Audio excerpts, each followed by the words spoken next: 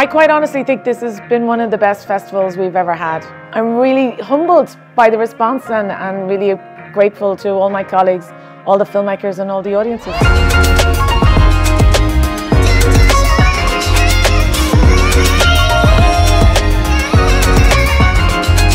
I've never felt more welcome than at this festival, and I love the size of it. It's a perfect fit for my temperament, and it's so charming, and of course I won an award even. I don't get awards very often.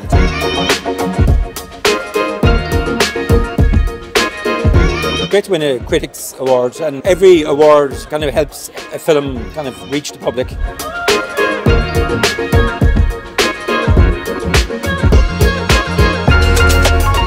It was called Il Capitano. It was a tough watch, but it was an amazing film.